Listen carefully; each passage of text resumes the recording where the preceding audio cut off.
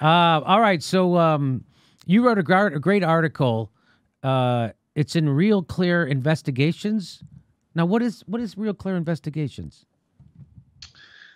It's a site. They do, they're part of this thing called Real Clear Politics, which I know Real Clear Politics. Yeah. Yeah, and then, so that's the investigative side of it. And they've been doing a lot of stuff on Russiagate, and they invited me to write something for them. So this is what I did. And the headline is "Crowd Strike Out." That's funny. Crowd strike out. Mueller's own report undercuts its core Russia meddling claims. So I'll just go through this article real quick because you're showing how Mueller's own report undermines his core statements, right? So at a May press conference capping his tenure as special counsel, Robert Mueller emphasized what he called the central allegation of the 2-year Russia probe. Which is the Russian government, Mueller sternly declared, engaged in multiple systematic efforts to interfere in our election, and that allegation deserves the attention of every American. So multiple systemic efforts to interfere in our election. The report claims that the interference operation occurred principally on two fronts. One, the Russian military intelligence officers hacked and leaked embarrassing Democratic Party documents, and a government-linked troll farm, number two. So there's two things. There was the military that hacked into the DNC and got their emails and released them through WikiLeaks. And the second part is these troll farms orchestrated a sophisticated and far-reaching social media campaign that denigrated Hillary Clinton and promoted Trump. But the problem is he doesn't prove any of that. And here is how it describes the core crimes under the investigation, the alleged GRU theft of DNC emails. So it said the GRU were the ones that stole the DNC emails. And it says between approximately May 25th, 2016 and June 1st, 2016, GRU officers accessed the DNC mail server from a GRU-controlled computer leased inside the United States.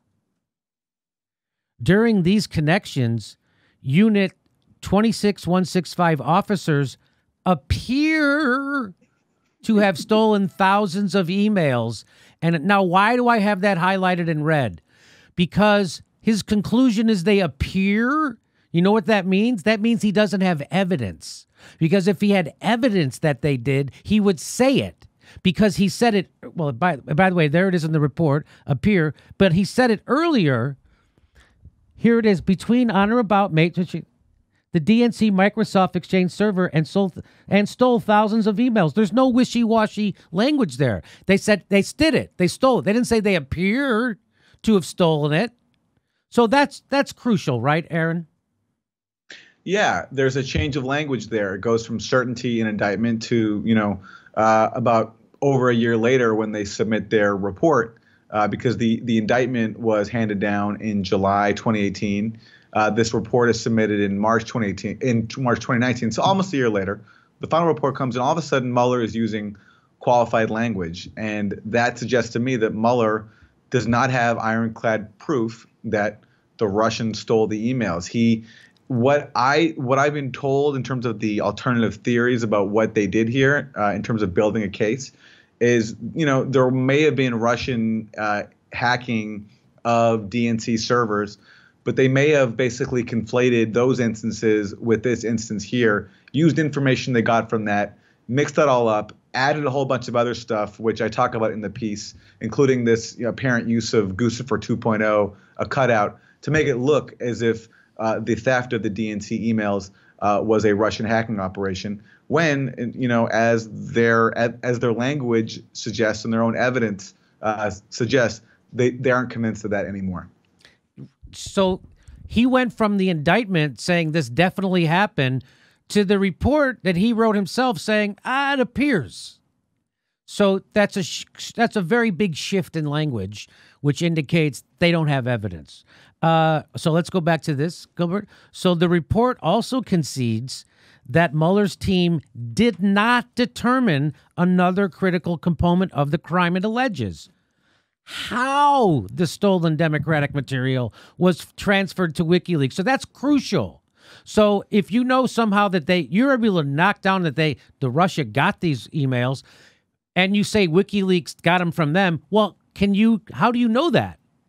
They don't. In fact, he doesn't know that, and he doesn't ever tell you that, how that happens. The report, right? Correct? That's right.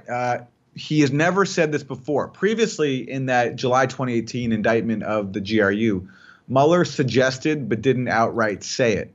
And he couldn't outright say it because it's probably not true. Yes. That WikiLeaks got these emails from a alleged Russian cutout called Guccifer 2.0. So Mueller strongly suggested, he wanted everybody to believe that WikiLeaks got the emails from Guccifer 2.0. He didn't outright say it, though. And now, finally, when it comes to his report, he explicitly says, we cannot rule out the possibility that the emails were physically transferred in the summer of 2016, which means that somebody brought them to WikiLeaks through a storage device in person. Were not transferred over the internet. So if all of a sudden you go from suggesting that WikiLeaks got the emails from who you allege to be a Russian cutout, who probably isn't, by the way, to now saying you don't know how the emails were sent, that says you have no idea. Mueller has no idea how the emails were transferred, which is interesting in contrast to what he claims to know otherwise. He claims to know all this detailed information about how Russia allegedly hacked into the DNC. So that's a pretty glaring discrepancy and a huge shift in language, going from suggesting something to acknowledging that you actually have no idea. Also, you say the report's timeline defies logic. According to its account, WikiLeaks founder Julian Assange announced the publication of the emails not only before he received the documents, but before he even communicated with the source that provided them. I'll explain what this means. So on June 12th, 2016, there it is in The Guardian, WikiLeaks to publish more Hillary Clinton emails, Julian Assange. But they say they didn't even fucking talk to Guccifer or the other, what this is called, DC Leaks. Yeah. They didn't even talk to them till 2 days later. So why would Julian Assange make an announcement that he has something he's never even seen yet? That doesn't make any sense. So so that's why the timeline doesn't make sense. And then, okay, so that's correct. I got that part right.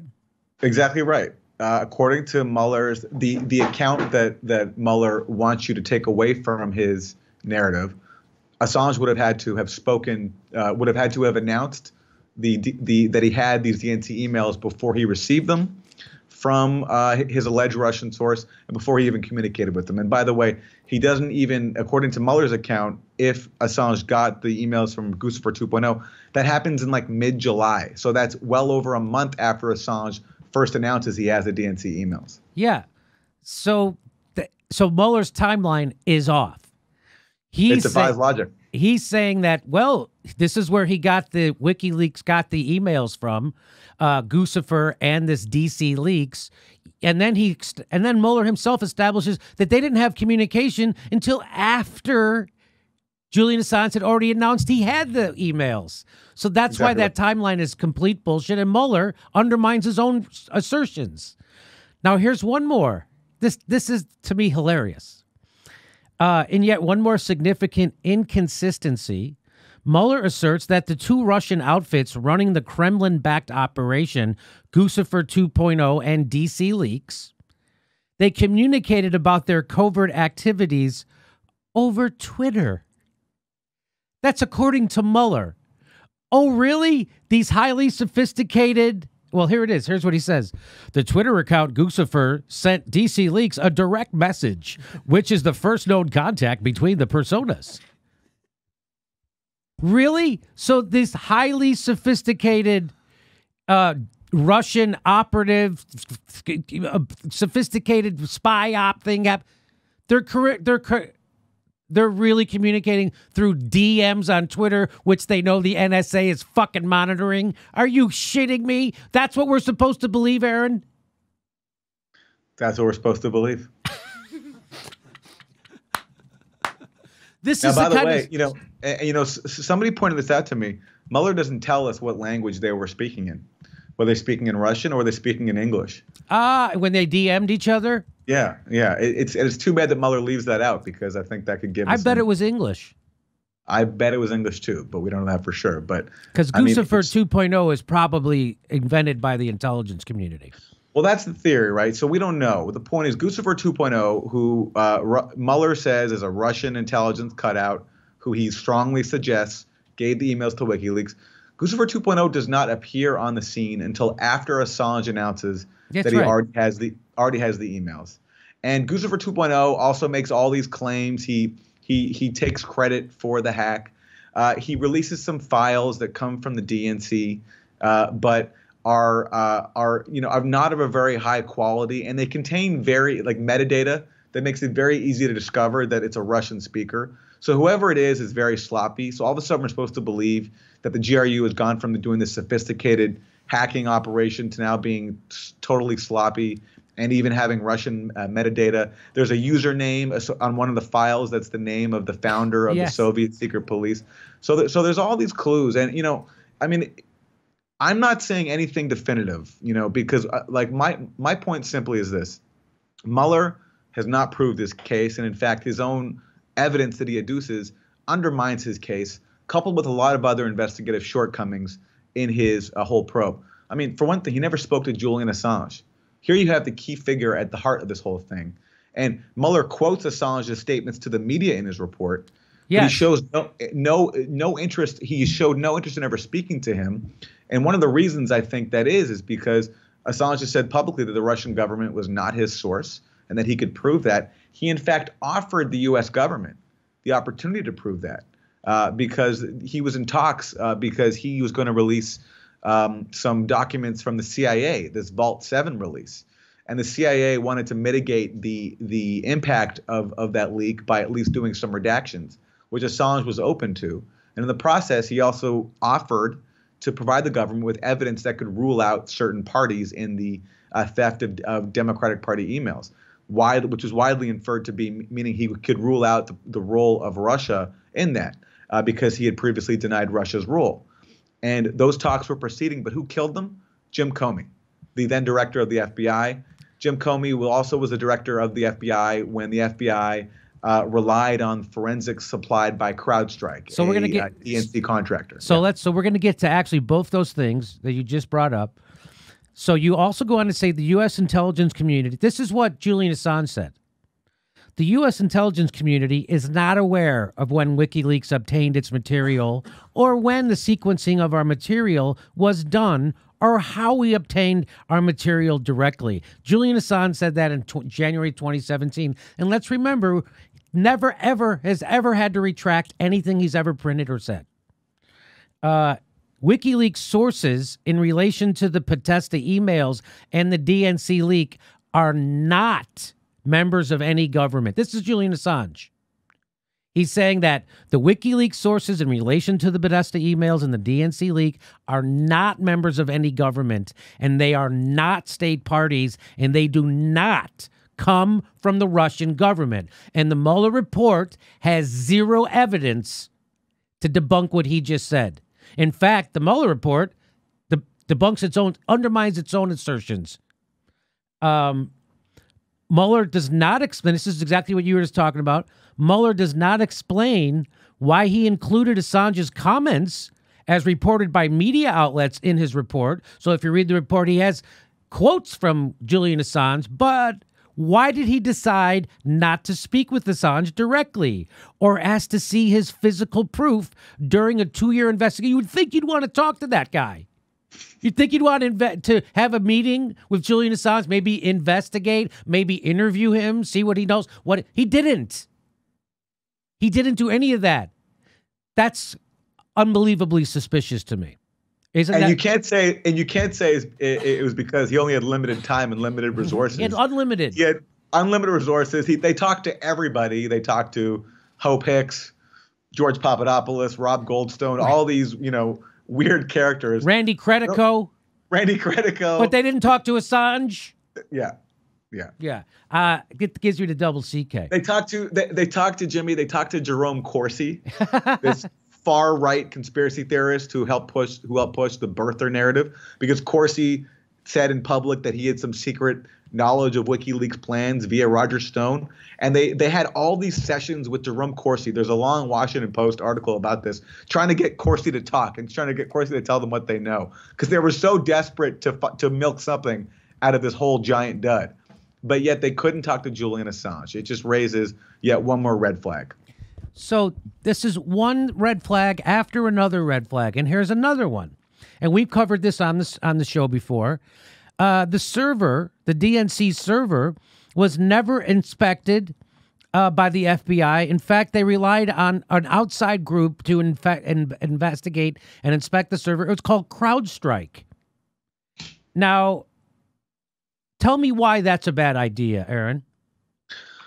Because CrowdStrike is a private company, and even if they have the utmost integrity, I don't think the government should be relying on private firms for, sensitive forensics when it's trying to, conduct an intelligence investigation that leads to serious allegations against a foreign government.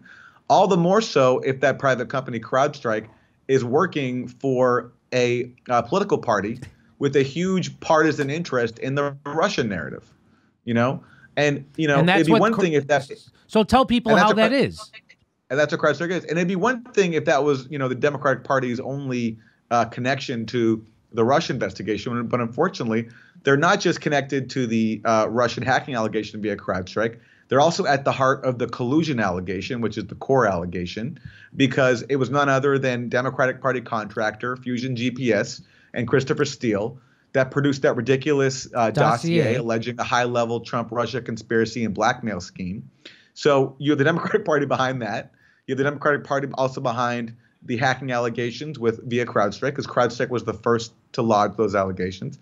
And we can get to it too, but there's also a huge Democratic Party role in this whole scare about Russian social media. And in fact, that originates with aides to Hillary Clinton and Barack Obama. And we've learned now in the case of CrowdStrike that not only did the government rely on CrowdStrike's forensics when it comes to, investigating the DNC servers, but they also used redacted reports that CrowdStrike itself submitted. And when I say redacted, I don't mean redacted by the government. I mean that CrowdStrike wrote some reports, redacted them itself, and then submitted it to the government. And the government just took CrowdStrike's word that, it was all kosher. So basically, yeah. Let me just break it down for people dumb like me. So CrowdStrike is a completely compromised organization working with the Democratic Party. The FBI never inspects the DNC server. CrowdStrike does it and then submits a report to the FBI that is redacted. What does that mean? That means that CrowdStrike did their investigation of the DNC server instead of the FBI. And then they submitted information that they found out, but they held back some information from the fucking FBI. Wait a minute, you don't redact information from the government. The government redacts information from you. But guess what? The FBI said, that's okay, you can redact it, and they didn't care. And that's what they used to write this report, right? Exactly right. And listen, Jimmy, it's possible that all this is kosher. It's possible. It is. It's possible. But the fact is, there are so many red flags here. You have a private company redacting its own reports and giving to the government, a private company resisting efforts because the FBI said they tried to get the servers. They tried.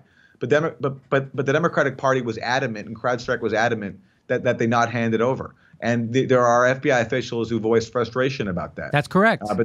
And also, look, CrowdStrike itself, their founder is an openly anti-Putin Russian national. They've done very well in, they just passed, I think the $1 billion mark or something like that. But the founder is openly, very hostile towards Vladimir Putin.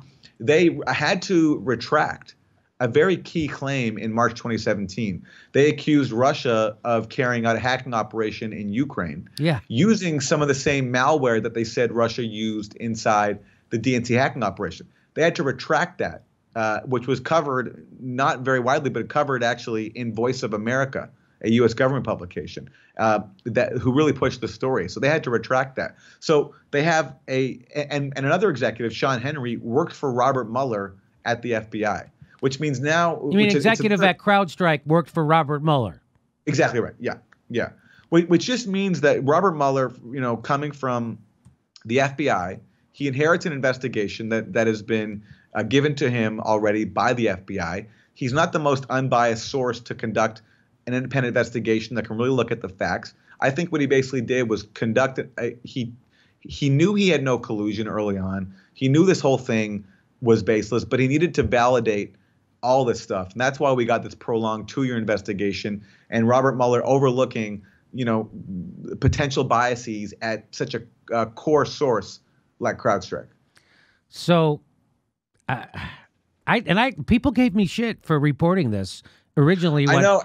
Go ahead. I know they did, Jimmy. And let me say, I was relatively agnostic on all this stuff. I sort of focused on the collusion angle and the Russian and the social media stuff. Part of it was a lack of familiarity with computer jargon. You were on this from the beginning. I saw how much heat you got for it. But again, as more and more information comes out, those who were skeptical, like yourself and Bill Binney and Ray McGovern, who really pushed back forcefully, I think are looking increasingly vindicated. Yeah, the people who attacked us for being right and doing actual journalism will never admit it, and they're never going to apologize, because those are the kind of people those motherfuckers are. They're herd mentality, unoriginal thinking motherfuckers, and that's and they don't have much integrity, and it's a goddamn jagoff nightclub comedian out integrities them. They should be embarrassed, because I don't have any integrity, and yet I'm doing better than them. So here you go on, you say, if it was really an internet hack, this gets back to the technical part of the Mueller thing. If it was really an internet hack, the NSA could easily tell us when the information was taken and the route it took after being removed from the DNC server. So Bill Binney explained this on this show, that the NSA has a copy of everything that's happening on the internet. And so if it happened the way they said, if Russia hacked the DNC server, they would have a copy of it. And then they would have a copy of how it left, too. And the fact that they don't tells Bill Binney, and who is Bill Binney? He was the #1 code breaker in the history of the NSA. That's who he was. And a whistleblower, which is why you don't never heard of him. And he said that the reason why that they're not showing you that evidence is because it doesn't exist. Because if it existed, they would show it to you. But given Mueller's qualified language and his repeated use of the in or around rather than outlining specific down-to-the-second timestamps, which the NSA could provide, Binney is skeptical that the NSA intelligence was included in the GRU indictment and the report. So what he's saying is that they didn't even use the NSA intelligence to write this report or the indictment. They were probably just going off those bullshit claims from the original intelligent community assessment. Am I right about this? That is the theory of Binney. I mean, he also points out that for NSA information to be released, I mean, by default, it's classified. So at a certain point, it would have had to have gone through a declassification to be included in these indictments and in this report. And there's no record of any sort of declassification. I asked the NSA, I asked the National Security Division, I asked Robert Mueller's spokesperson. Nobody would confirm to me that any information was declassified. So we don't know yet. I mean, look, it's possible some NSA information is in there, but according to former NSA technical director Bill Binney, he's very confident that there wasn't. It's also possible that Congress is working in the interests of their voters. It's possible. Okay, so we'll get to this part, the social media campaign. So again, remember how there's the two parts of how Russia attacked us through their hacking into the DNC and Podesta emails, and also by making social media memes that got everybody crazy to vote for Donald Trump instead of Hillary Clinton. Mueller's other central allegation regards a Russian active measures social media campaign with the aim of, quote, sowing discord and helping to elect Trump. In fact, Mueller does not directly, get this, he does not directly attribute that campaign to the Russian government and makes only the barest attempt to imply a Kremlin connection. According to Mueller, the social media form of Russian election influence came principally from the Internet Research Agency, a Russian organization. So Mueller doesn't even connect so what you're saying, Aaron, is that in the Mueller's report, he doesn't even connect the social troll farm on Twitter and Facebook.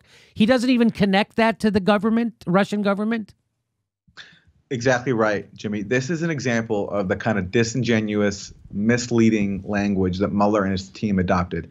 They make a sweeping conclusion. They say the Russian government engaged in systematic interference. And they talk about this social media operation being a part of that, because that was principally, they say, this was the second element. But then when you actually look at their detailed allegations and all their claims about this Russian social media effort, they never once say that it was carried out with the cooperation or knowledge of the Russian government. There's one line where Mueller says that Putin has ties to the owner of this troll farm, and he cites one article in the New York Times. Okay, that's the extent of Mueller's attempt to even suggest, not even assert, suggest a connection to the Russian government. As he even said if you read his news conference comments closely, the one he delivered at the end of May, he says that this was carried out by a private Russian entity, which it's basically a clickbait troll farm that put out juvenile social media ads that nobody saw, that were barely even about the election. They were mostly, there was Buff Bernie memes and Jesus memes and, certain memes targeted at African Americans and gun owners and evangelicals. And most of these ads ran after the election. So this whole thing is so stupid to begin with. This notion this could have had beyond 0% impact on the election. But on top of that, Mueller doesn't even try to connect it to the Russian government. So we reported this on this show in real time, that the Internet Research Agency, this is the troll farm that they're saying did all this mayhem from Russia. It has already been reported on in the New York Times that it's just a troll farm. And what do troll farms do? They try to get social media followers so they can then spam them with advertising later. That's exactly what they were doing. In fact, even in Mueller's report, well, here's what it says. Mueller says that the IRA, that's the Internet Research Agency, that troll farm. So Mueller says that troll farm spent $100,000 between 2015 and 2017. Of that, just $46,000 was spent on Russian-linked Facebook ads before the 2016 election. So this is all about $46,000 in Facebook memes, and the majority of them had nothing to do with the election, had nothing to do with politics. They were stuff like, hey, are you having a problem with masturbation? Take my hand and we'll beat it together. That was the Jesus one. So those were they were just trying to get followers so they could then spam that. And that's what fucking troll farms do. And so even Mueller's own, they admitted in the goddamn, that's it, 46 grand was that. And compare that to what? Compare that to, that amounts to about 0.05% of the $81 million spent on Facebook ads by the Clinton and Trump campaigns combined. Go ahead, Aaron. Well, again, it just shows what a complete joke all this was. And yes, as you say, Mueller even acknowledges in his original indictment of this troll farm that they sold ads for something like $25. Like they sold ad space to vendors for their accounts that had big followings for something like $25 a pop. Right. So they were trying to make money off of it. It's basically clickbait capitalism. And yeah, maybe some of these Russian troll farm workers in their broken English and juvenile memes had a preference for Donald Trump. I mean, sure. I mean, but the point is, the notion that any of this could have impacted a single voter is really an insult. And the whole thing, it just shows the contempt that the Democratic Party elites and media elites who push this narrative that they have for average voters. The idea that their voters are so malleable that they could be brainwashed by juvenile Russian clickbait that nobody even saw. There was recently an article in the Washington Post last week that pointed out that fewer than 1,000 people in the key swing states, Wisconsin and Michigan, I think Pennsylvania too, even saw these ads. So the fact that they were talked about, let alone the fact that they were, and then the fact that they're compared to Pearl Harbor and a cyber 9/11, all this crazy stuff, it shows that this has nothing to do with any real concern about disinformation. This was an act of disinformation to sow fear, and for failed Democratic Party neoliberals like Hillary Clinton and their campaign to blame Russia for their own failures.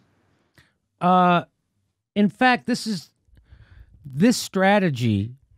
The Senate report from Oxford University's Computational Propaganda Project observes, this strategy, meaning what that troll farm was doing, their strategy, the troll farm strategy, is not an invention for politics and foreign intrigue. It is consistent with the techniques used in digital marketing. So what we reported at the get-go was that this is just a troll farm doing exactly what troll farms do, try to bait people into joining their page or their Twitter followers so they can spam them. And that's exactly what the goddamn Senate report from the Oxford University's Computational Propaganda Project found out also. But Aaron, so you're going to obviously get invited on Chris Hayes' show or Rachel Maddow's show to explain this to them, right? Probably not yet. No. And Jim, you know what?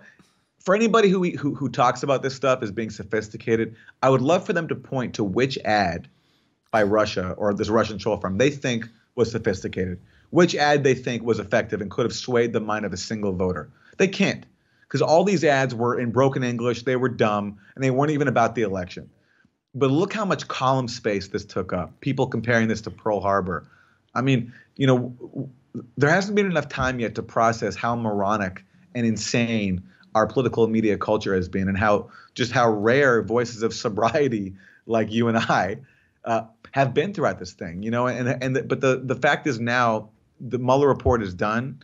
Mueller didn't even want to come testify to Congress. They had to drag him kicking and screaming to go by subpoena soon. So I think there will be more space now, hopefully, for us to do this, because there has to be a reckoning. The people who gave us this for 2 years wasted so much valuable time, wasted so much valuable political energy on a conspiracy theory instead of actually challenging Trump's policies. In the process, letting failed neoliberals like the Clintons who lost to Trump off the hook, and also ratcheting up tensions with Russia. So this thing has been a disaster, and that's why it's important for us to continue to call this out now. There's more to your article, but I think we covered the whole part about John Brennan. The fact that this was basically his brainchild and that he gets to validate his own work is kind of hilarious. But we don't really have time to go into that. But this is a great article. We'll link to when we drop this video. I'll put a link. It's over at Real Clear Investigates. Okay. Hey, we just added St. Louis and Honolulu to our live tour schedule. Go to jimmydorecomedy.com for a link for all the tickets for all our live shows. We might be coming to your town. Go check right now at jimmydorecomedy.com. And if you like the show and want to support it, become a premium member. You can become a patron or through PayPal, or go right to jimmydorecomedy.com and become a premium member. That's the best way. We'll see you at a live show.